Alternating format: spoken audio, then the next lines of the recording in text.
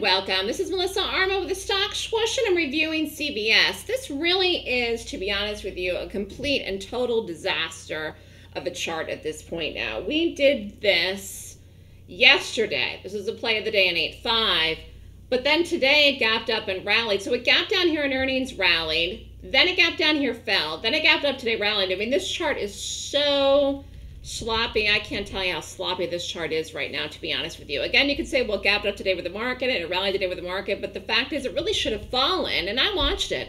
I watched this day. It really should have fallen here. I don't know why it didn't. It didn't. Whatever. But the reality was it was a nice short here the day we did it. We had a perfect entry, and it dropped down and went a little bit further than I thought.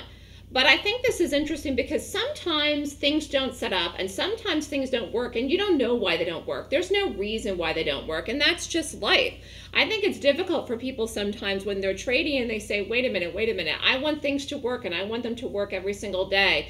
There's always a percentage of times when something will not work and a trade will lose, and it doesn't make any sense. But it doesn't mean you give up on the strategy, and it also doesn't mean you give up on the directional bias or the gap of the trade. You could have done this, like I said, the second day down, which is exactly what we did. I wish I would have gotten a little bit earlier, but let's look at the 1 minute here, and I'll just show you this whole day. Again, this was not today.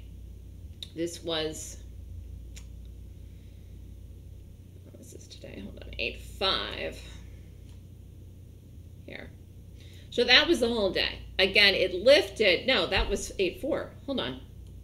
Go to 8.5. Let me just get rid of this. I have to blow it up. Here, that's 8.5. So again, even this was sloppy. So we did not do this up in here. Usually I'm aggressive. I did not. We did this late, but the point is you can see here how sloppy this really was. But then the sell-off came in, and this was the sell-off, to be honest with you, that I was expecting on the original day of the gap.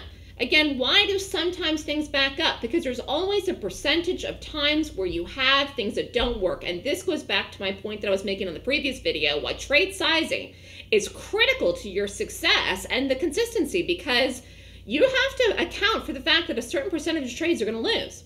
So you can't be all over the place and expect that every trade wins. That is the name of the game. That's trading. But how do you make money in the market? You have more winners than losers. That's how you're successful. That's how you do it. And how do you do that? I use stops. It's a limit order stop. Okay, if the trade doesn't work, I stop out. Again, sizing. Consistency in the sizing. Making sure you take profits. All of these things. Not over trading. Over trading is deadly. It's dangerous. And it's one of the reasons why I closed the trading room early in the morning. But this had a quick drop off. This fell off into right before the lunchtime period. This worked out, again, the second day. But right now after today, it's very interesting. I talked about it earlier. This is really setting up like a cheese sandwich here, where this is the bread and this is the cheese and this is the bread again. Whether you want to say it's because of the market or not, this should have fallen the first day. It didn't. It fell the second day, and then it should have fallen through lower. I think this chart is very sloppy. To be in this in any position overnight whatsoever at all, which we're not, would be very dangerous because it's really floundering here and it can't make up its mind in the direction. It can't. It won't.